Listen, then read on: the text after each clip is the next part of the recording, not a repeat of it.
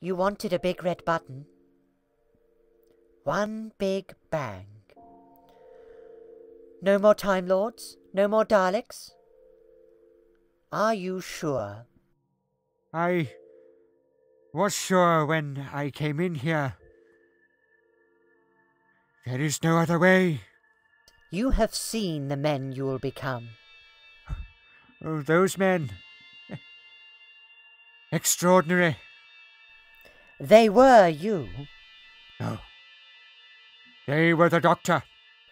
You are the Doctor too. No.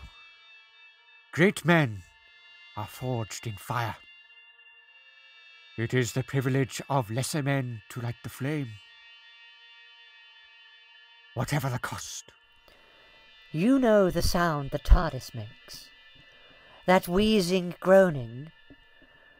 That sound brings hope wherever it goes.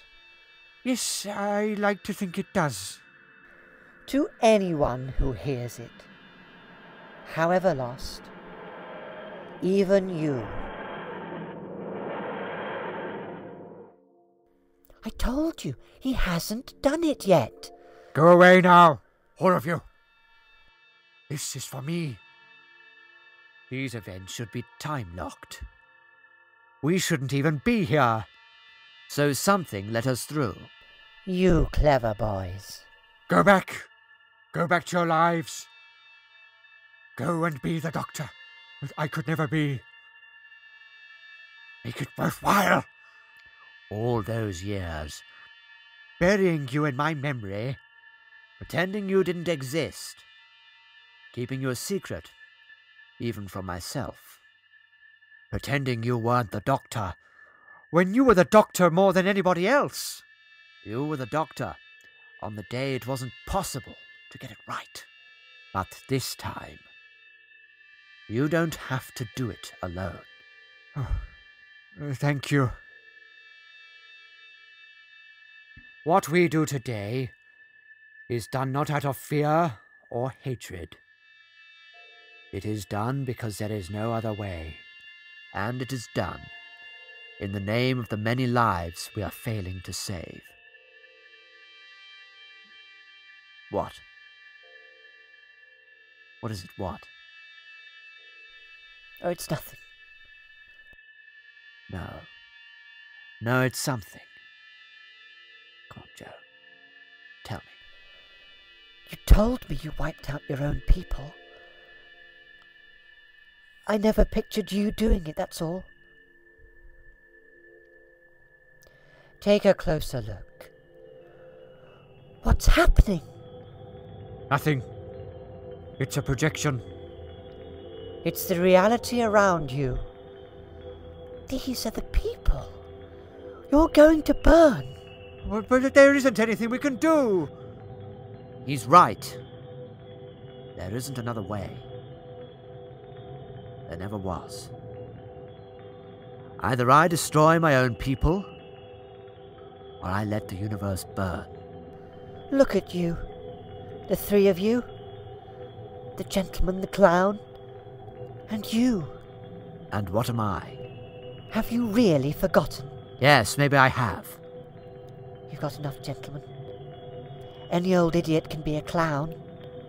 Then what do I do? What you've always done. Be a doctor. You told me the name you chose was a promise. What was the promise? Never cruel or cowardly. Never give up.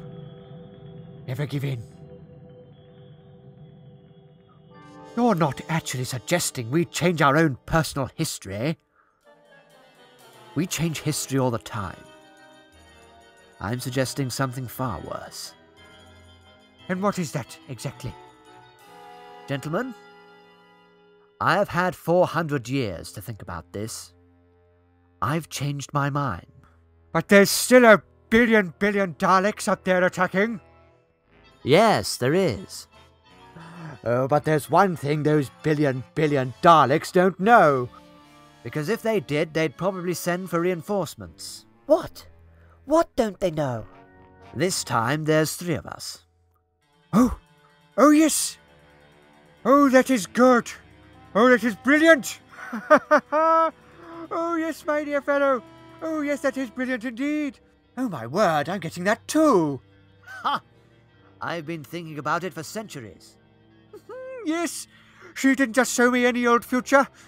She showed me exactly the future I needed to see. Now you're getting it? Yes. Oh, Susan, I could kiss you. Yes. Sorry, did you just say Susan? So what are we doing? What's the plan?